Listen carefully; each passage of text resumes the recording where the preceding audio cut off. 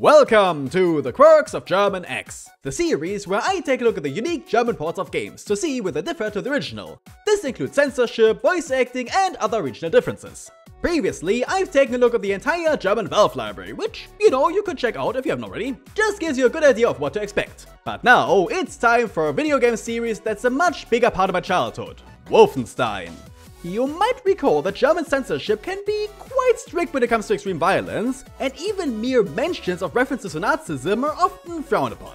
So how did Wolfenstein, a series in which you slaughter countless Nazis in the most brutal of ways, fare in that regard?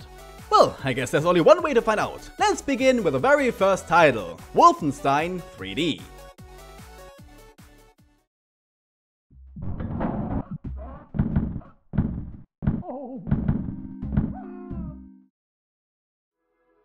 Wolfenstein 3D, released on the 5th of May 1992, was banned 2 years later in Germany.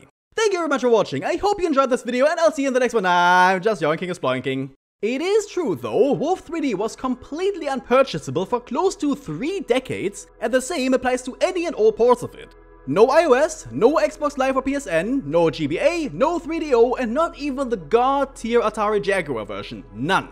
However, there's one version that did release over here, and very infamously so, the Super Nintendo one.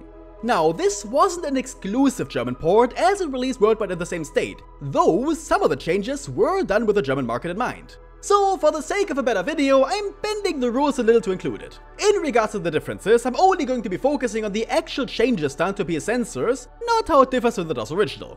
First of all, as is tradition, all of the blood was completely taken out.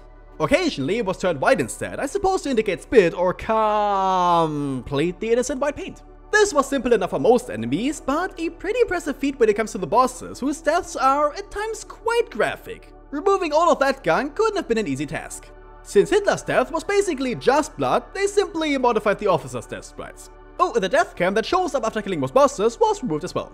Decorative corpses and gore, like the countless skeletons and blood puddles, are obviously also nowhere to be seen, including blood splats on walls.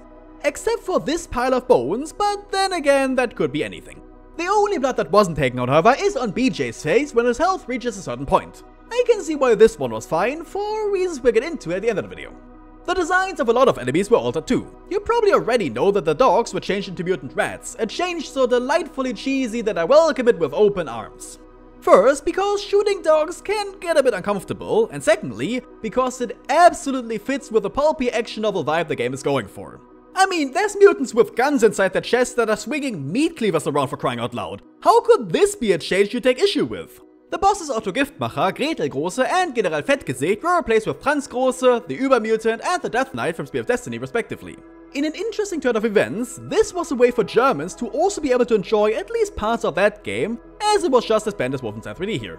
Most importantly, however, Hitler was changed into the Staatsmeister, meaning State Master, although it should be Staatsmeister. His mustache was also removed. I always find that so funny, like the fewer beard hairs were the most offensive part of Hitler as a person, and removing them turns him way less monstrous.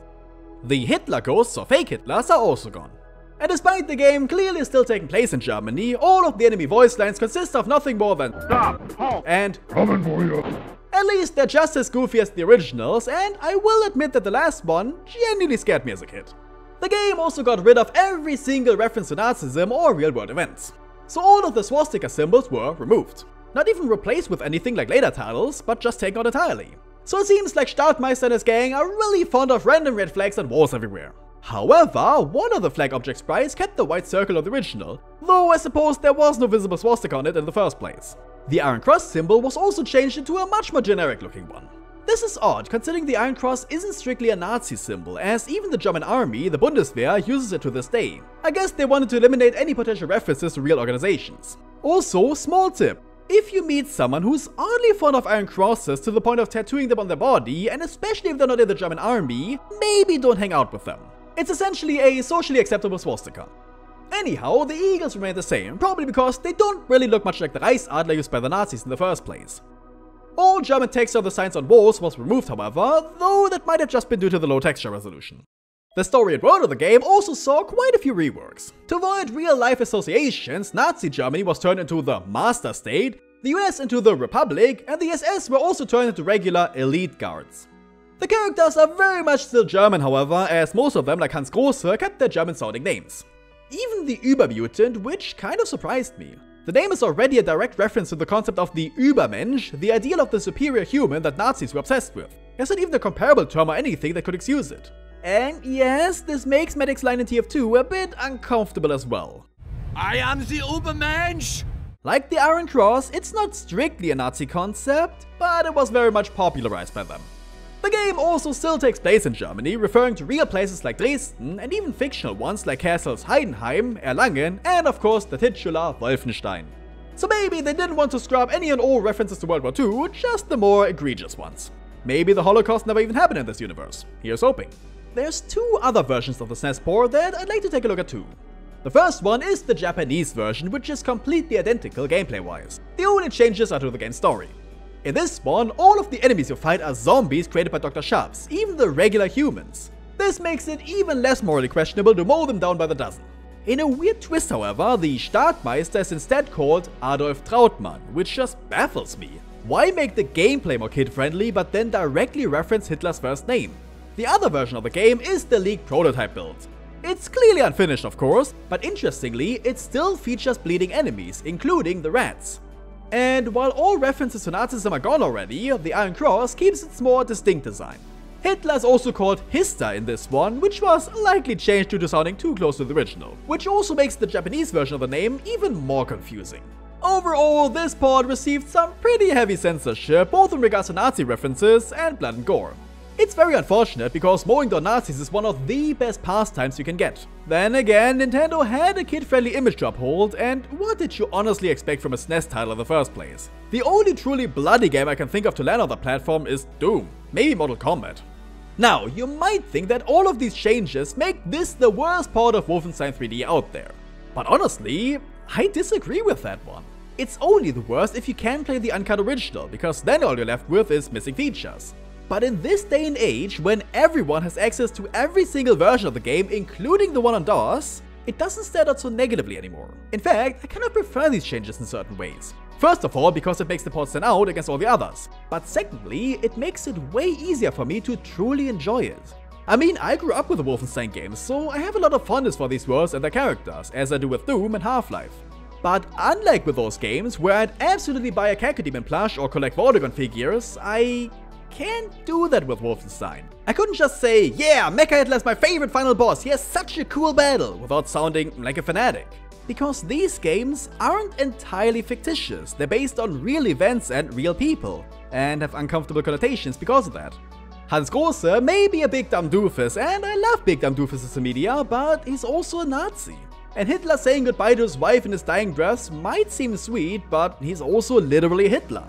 It doesn't matter how cute the sprites look or how silly lines like "Boop Bopple" are, I can't enjoy or associate myself with them, especially since I'm German myself. But the SNES port removes all these references, while keeping the tone of the setting and the quirkiness intact. Granted, it also takes out a lot of the things I enjoy, like the aforementioned voice lines, but I find it easier to enjoy the world and characters of this one than the original. I still wouldn't collect a figure of Hitler, I mean Startmeister, because that's still a bit but at the very least, he's not named after an actual monster that really did commit genocide. What I'd like to know, however, are the reasons behind these changes. How come this version of the game was scrubbed so clean? Just to appease Nintendo or Germany, or was there even more to it?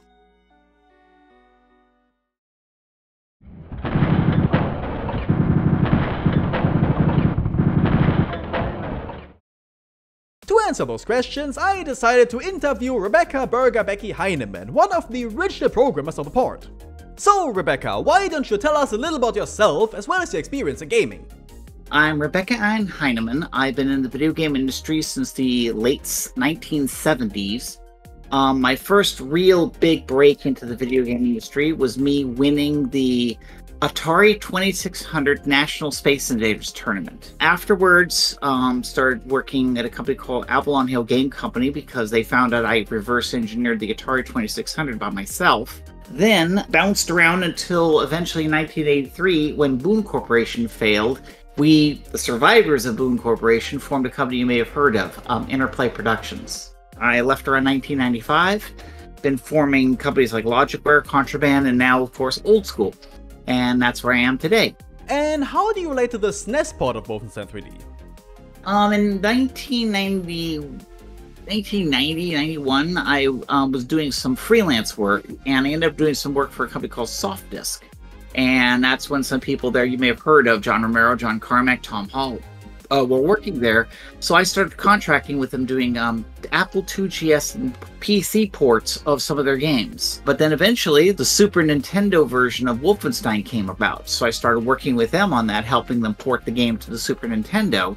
Because I had developed my own dev kit. I had this thing called a Sluggo, which is a ROM emulator. And of course, we had to rewrite the game quite a bit. And then that code base was the one which was the basis of the 3DO, the Macintosh, and the 2GS versions of Wolfenstein. That's why those 4 games all look pretty much the same, because they all came from the code base, which was originally designed for the Super Nintendo. What can you tell us about the censorship in the SNES version? As you know, Wolfenstein is a Jewish World War II fighter fighting Nazis, murdering Nazis all over the place. Well, first off, in Germany that doesn't fly because you can't have Nazis. But secondly, at this period of time, the early 1990s, Nintendo was really hung up about being family-friendly video games. They wouldn't let games like Mortal Kombat be done on the Super Nintendo, because Mortal Kombat is all about blood and fighting. When we were doing Wolfenstein 3D for the Super Nintendo, the first thing they complained about was, you can't have German Shepherds in the game. And we're like, why? Because Nazis, German Shepherds, they kind of go together. I mean, German Shepherds. They said, no, you can't shoot dogs. So we're like, okay, how about rats? And I said, okay, you can shoot rats. Well, we finished the game, we submitted it for final lot check, and then they said, oh, you can't have blood. I'm like, but there is no blood. We specifically didn't put blood in this game. It says, oh, when the rat opens its mouth to bite you, you can see blood in its mouth. We look at the art, it's its tongue. But because the tongue is such a bright red, they mistook it for blood and censored that. Was this done because Nintendo wanted to sell the game in Germany, or just because they wanted to keep a family-friendly image? No, because they want to sell in Germany. I mean, there's all these different rules you have to do when you're selling boxed games in different countries. So, of course, if they wanted to make certain this game sells in Germany, there has to be a version of the game manufactured that was both English and French, and inside of it has not a stick of mentions of Nazis of any kind, in order to be able to sell legally in Germany. How come some of the bosses got changed to ones from Spear of Destiny? Was it due to censorship, since Gretel Grosse is female and Nintendo has policies against that, or just because he felt like it? It felt like it. When Wolfenstein 3D was made for the Super Nintendo, the Spear of Destiny was already out.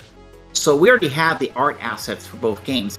Was the death cam, the replay of boss deaths, also removed due to censorship, or due to hardware limitations?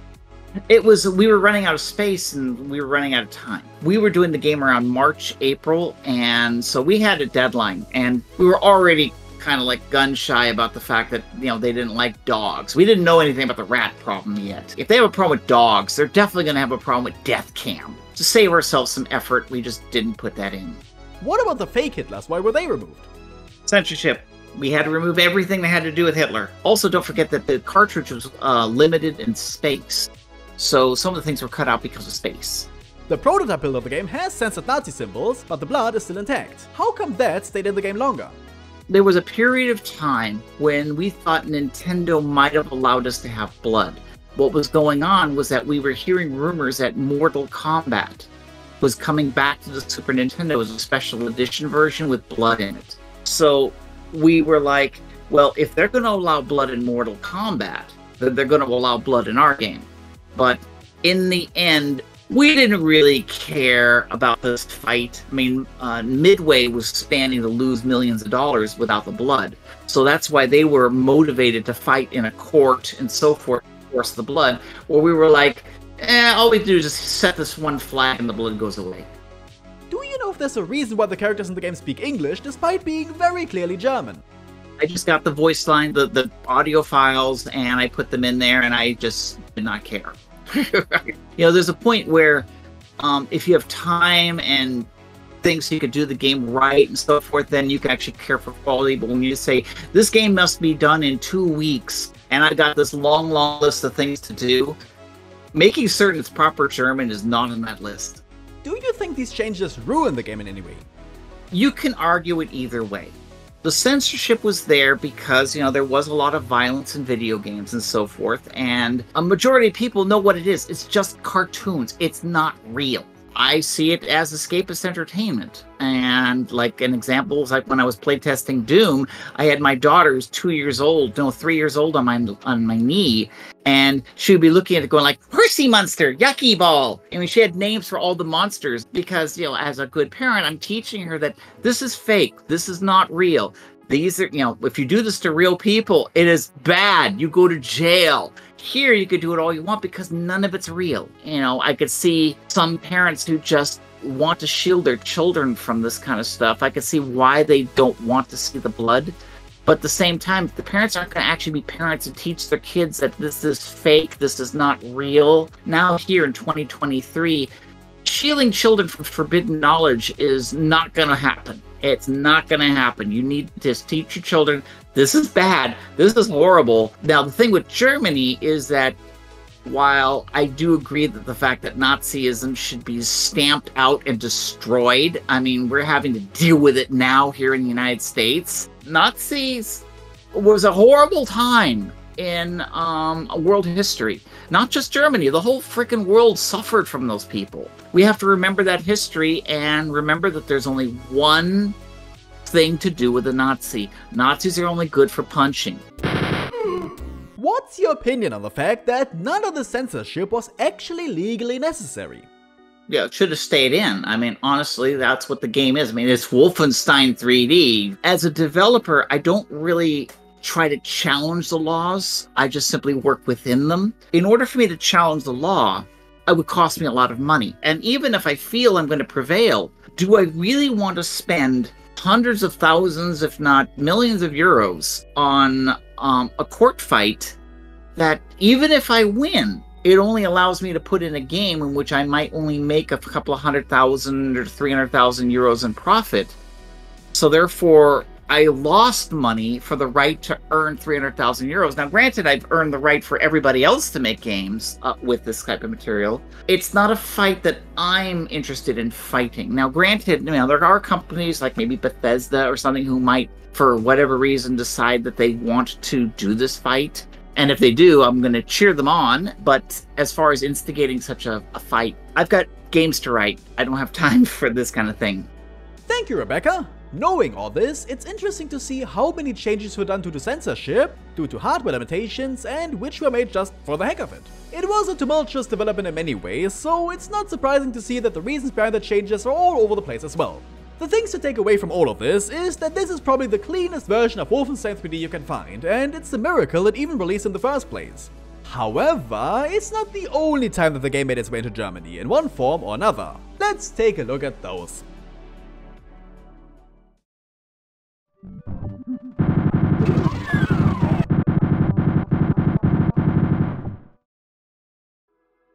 While Wolfenstein 3D was never fully released in Germany, it did however pop up here and there in the form of Easter eggs in other games. One of the earliest examples of this are the secret Wolfenstein levels in Doom 2. However, that's a whole other story in itself, and I think I'm going to save up that one for the episodes on the quirks of German Doom. All I'll say for now is that some of the censorship was quite creative and some of it wasn't. Another example, however, is Return to Castle Wolfenstein. Now, I'm not talking about the version of Wolf 3D you can unlock after beating the game in the Xbox port, since that one was never actually released in Germany. Instead, I'm referring to a card Easter egg which allowed you to play the original levels within the RTCW engine. Sound familiar? Unfortunately, it was taken out for various reasons, and the only remnants of it are the censor textures from the German version. Surprisingly, nothing from the US release survived. As you can tell, this time the swastikas weren't just taken out but replaced with the Wolfenstein logo. Hitler's mustache said bye-bye again, but even his hair was redrawn, so maybe his beard wasn't the only thing giving him his evil powers. There's not much else to say, especially since all of this got axed right before release, but it's an interesting look at what the game could have been. Thank you so much to Marphy Black for the backstory and textures you can see on screen right now. But as I just alluded to, this was revisited later for the New Order, where you can replay the first level of Wolfenstein 3D in a nightmare. The only enemies you fight, the regular soldiers, wear green instead of tan clothes. Not in the poster above the bed though. I suppose this was done to differentiate them further from their real world counterparts. However, the uniforms of German soldiers actually were green sometimes, so I don't understand the change. You might also notice that this is pretty similar to how the new Colossus did it in its Wolfenstein 3D arcade game. Was this censored version the inspiration for that one? Who knows? And while I won't go into detail about that one, since it's also the same for all regions, it is pretty interesting that technically, that was the first time that German players could legally play the full version of Wolfenstein 3D, just with different graphics and sounds. Anyway, back to the new order. The swastikas were replaced with the Wolfenstein symbols once more, and the eagles with... Seriously, what is this meant to be? Cancer mouse?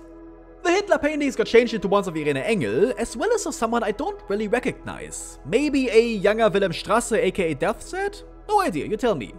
All of these differences also apply to the nightmare levels from the Old Blood, which made no further changes, not even to the SS or Hans Große. On screen and in the comments is a link to a couple videos of that, if you're curious. There's one more version I'd like to point out. As it's not official and was only shown off in a single video, I'll be referring to it as Cute Floor's version, named after the channel's name. While it is the DOS original, it seems to share the same censorship as the SNES version, with the swastika simply being edited out. Hitler's mustache is gone once more and his armband was turned grey. However, all of the blood and gore go unchanged. As pointed out by Marphy Black, this is not a legitimate version of the game, but rather a ROM hack made by Cute Floor themselves. They likely did this to show off the game while abiding by German laws, since they might be German as well. So this is a unique case of self-imposed censorship, but not done by the developers, rather by fans. Now, before we head into the conclusion and why these games were banned and censored, I thought it'd be a neat idea to take a look at the original game's voice acting, since it is meant to be German after all, just to see how it holds up. Guten Tag.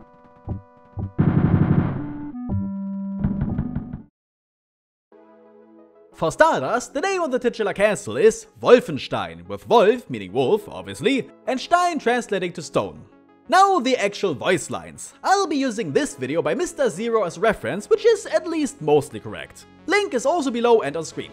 The regular guards shout Halt Stopp, not Achtung, which means hold stop. Not much to say. The SS yell their own name, Schutzstaffel. This translates to Protection Squad and refers to the real-world people that made up Hitler's bodyguard and which also oversaw the concentration camps. See why I don't feel comfortable quoting these guys? When they die, they let out the iconic Mein Leben, meaning my life. Mein Leben. Obviously, both the quotes aren't anything that anyone in their right mind would ever say. The officers yell out Spion, which means spy. Spion. Upon death, they say Nein sowas, which is pretty hard to hear. Ein sowas. It translates to well I never and is again not something you'd say in that context. The fake Hitlers greet you with an insult, Schweinehund, translating to pig dog. Tothund. A lot of people seem to think that Germans love saying this one, but I've never heard anyone actually say it outside of non-German media. Hans Große is next. His name isn't actually correct. Groß means big, while Größe, which is more similar, would translate to size. But both those need the SZ, also known as sharp S. I think the name was chosen because English speakers pronounce it as gross, which he is. And he actually greets you by saying Guten Tag, meaning good day. Guten Tag. Another very iconic line, and rightfully so. Fun fact, in the JAG report, this is what Hitler says instead. Guten Tag. Upon death, he calls out for his mommy with Mutti. Okay. Dr. Schabs is next, and his name doesn't actually mean anything. Probably just chosen because it sounds like scabs when pronounced in English. When he dies, he lets out a paint, Mein Gott im Himmel, meaning my God in heaven. Mein Gott im Himmel. Otto Giftmacher's surname actually means something, namely Poison Maker. This makes sense because he created the chemical weapons you're trying to put a stop to in the game. Upon spotting you, Otto says, eine kleine Amerikaner. Eine kleine Amerikaner. This means a little American, but the German is completely broken. The correct version would be ein kleiner Amerikaner, because Amerikaner is male, while he's using the female form. I think they used it because it sounds so similar to Mozart's Eine kleine Nachtmusik. When he dies, he yells out Donnerwetter, translating to thunderstorm, but referring to an unfortunate circumstance. So it rather means golly or good heavens. Donnerwetter. Hans' sister Gretel is next. Her and his name are a reference to the fairy tale of Hänsel and Gretel, a pair of siblings lost in the woods. She tells you kein Durchgang when you approach her, which means no passage. The pronunciation is a bit off though. Kein Durchgang. What she says upon death is a bit unclear. Mein Bruder. Either it's mein Bruder, i.e. my brother, or it's mein Busen, meaning my bosom. It's definitely not meine Buße, my penance, because it just makes no sense.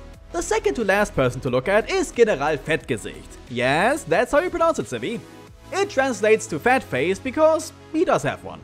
He says, erlauben Sie bitte when spotting you, which basically means do you mind please or allow me please. Erlauben Sie bitte. It's really only a half sentence and not something you'd ever say by itself.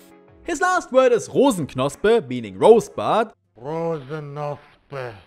A very obvious reference to Rosebud frozen peas. And the final person of interest is of course Hitler. Boy, don't take that out of context. He's the only one to actually talk to you in English with his Die like Schweinehund. What the last part means, we've already discussed. When his suit breaks, he says this, which I prefer not saying out loud. And once he bites the dust, he says Eva auf Wiedersehen, meaning goodbye Eva, referring to his wife Eva Braun. Eva, auf Wiedersehen. Worth mentioning, auf Wiedersehen more translates to see you again. Germans don't really have an equivalent for goodbye in that sense, except lebe wohl, which more means farewell. Overall, most of the lines are complete nonsense, but the game never takes itself too seriously, so it really fits. I like that the Wolfstone game in the new Colossus kept the cheesiness intact by translating all of these lines directly. But one very big question remains. Why was Wolfenstein 3D banned in the first place?